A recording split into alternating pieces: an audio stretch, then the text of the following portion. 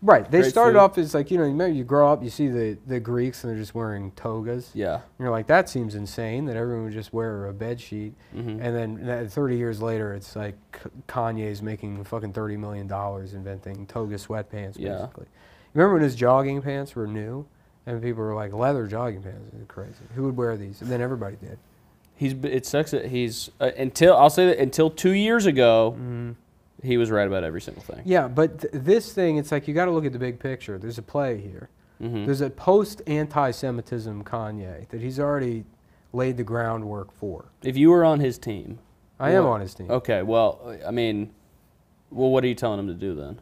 I'm not telling him to do shit. I'm saying go Kanye. That's how being on a team works. Oh, well, no, I mean his personal team. His personal team? His like HR team.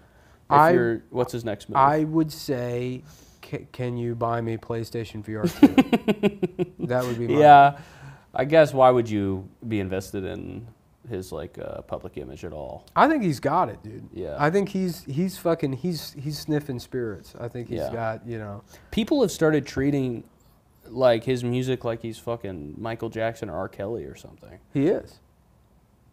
You think he's as bad as them? What do you mean as bad? Oh, I thought you meant as good. Oh, well, he's probably better than both. Yeah. It's a sad thing. Certainly. Yeah, it was weird because you said Michael Jackson, R. Kelly, and I was like, you put. And you saw no. Yeah, I was like, you put R. Kelly in the same category as Michael Jackson. I did love R. Kelly when I was a kid. Yeah. And my mom deleted his songs off my iPod because she was like, he's a sexual rapist. Well, you can tell R. Kelly's talent because he can write songs that are just dog shit and they're still good. Yeah. You know, what's that one that's like, I want to get you pregnant? And the whole song's like, I might nut in you. Yeah. That's how much I love you. I might accidentally bust inside it. I want to nut inside of you. And that's the song. Yeah, it's 4 minutes. Yeah, and you're like, well, it's pretty good. Yeah. Pretty good stuff. I loved his song, Same Girl. That's a step away from like, damn, I might not even wipe.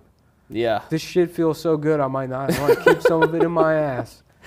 Yeah, R. Kelly could write that song. R. Kelly could write a song. This shit feels so good. I'm not even gonna. I'm gonna leave. I'm gonna leave it on. I'm gonna let it smear up in my butt cheeks. That's how much I just don't give a fuck because it feels so good. This shit has been so satisfying. I'm gonna clap that shit up in my own cheeks. Yeah, Jizz is. I would. This shit feels so good. I'm gonna let it